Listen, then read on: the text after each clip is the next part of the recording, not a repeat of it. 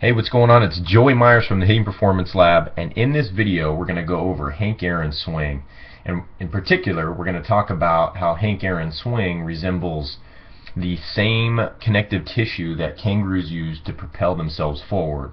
The same material that gazelles use as well in their endless bounding.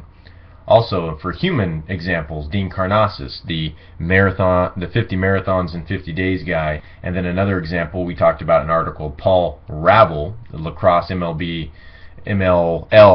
Major League Lacrosse player who can consistently throw the lacrosse ball over 100 miles per hour, and how they all use this connective tissue or this stability X pattern in their body. Now with Hank Aaron, what you want to note, and I call this the catapult loading system. And what the catapult loading system will do is helping my kids to get out of arm barring and allow the upper body, the very stubborn upper body hitting issues and flaws.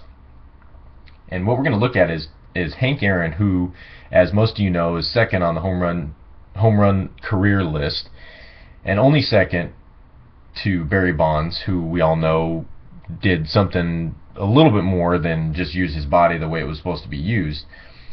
So I consider Hank Aaron's feat, along with the civil rights movement during the time, much better than how Barry Bonds did it. Hank Aaron did it at 6 foot, 180 pounds.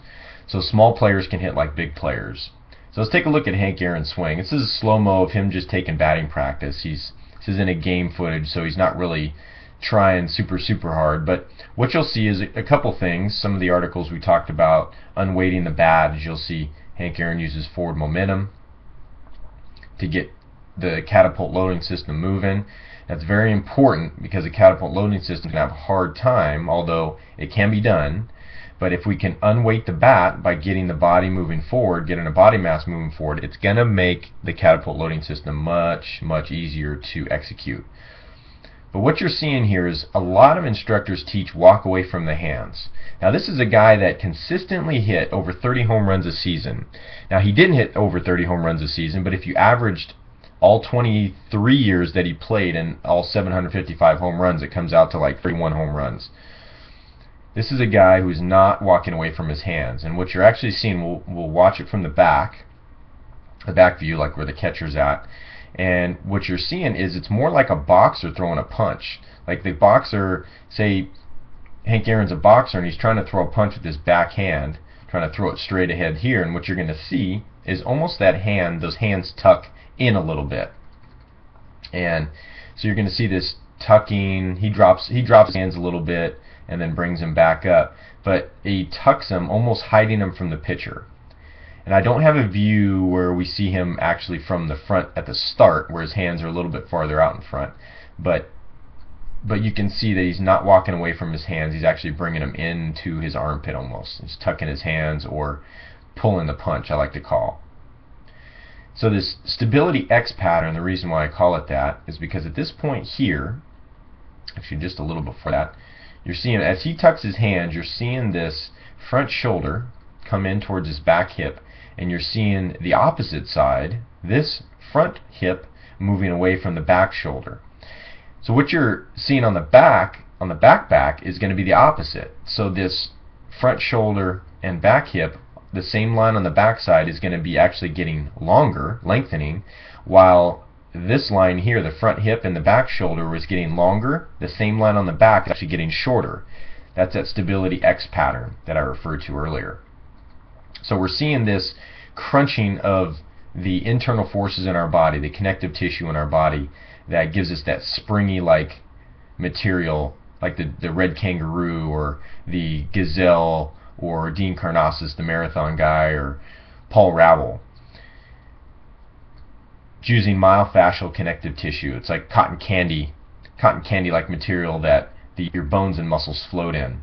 And then what you'll see is the reversal of those lines. So that front shoulder back hip gets shorter, that line, and then it'll start moving away.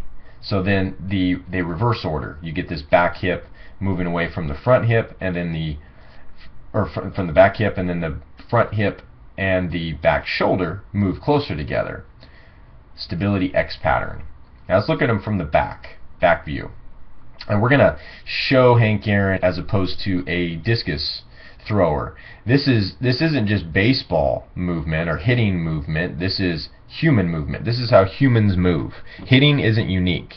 Hitting is a part of rotational power, explosive rotational power, like other explosive athletes. And in a minute I'm going to show you Jürgen Schultz, the world record holder for the discus. But here's a back view of Hank Aaron. As you see, the pitcher's not really, doesn't look like he's really trying hard. He just kind of flit in there.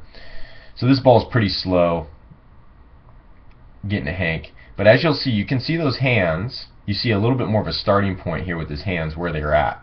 And what you'll see is you'll see him move down and behind him. You see how they just moved down and behind him.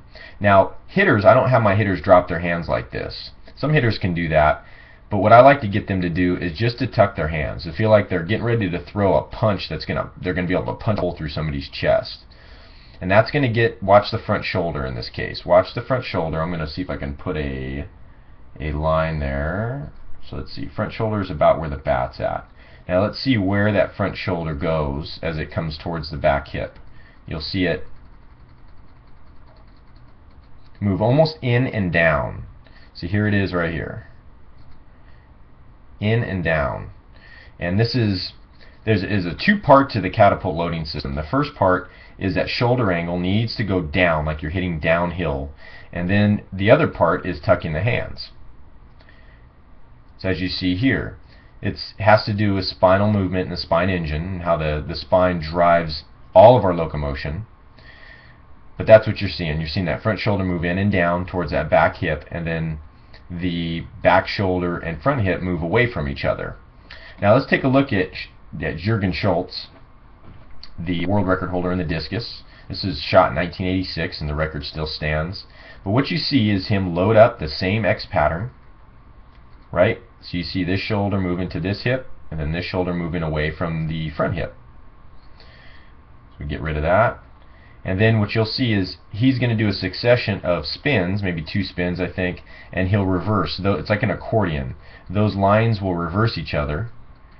They'll close. Now he's got this shoulder and this hip closing, and this shoulder and this hip opening, and then he'll close up, lengthen, and then at the end, here as he's closed up with the front shoulder to the back hip, he's going to reverse that order and throw the discus almost 3/4 of a football field.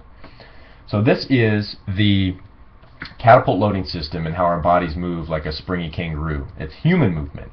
If you have any questions, post them below the video. Thank you.